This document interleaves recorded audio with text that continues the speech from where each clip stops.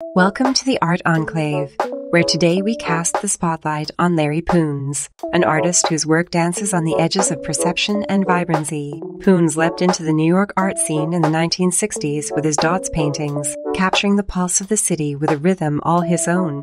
But Poons isn't an artist to stay put.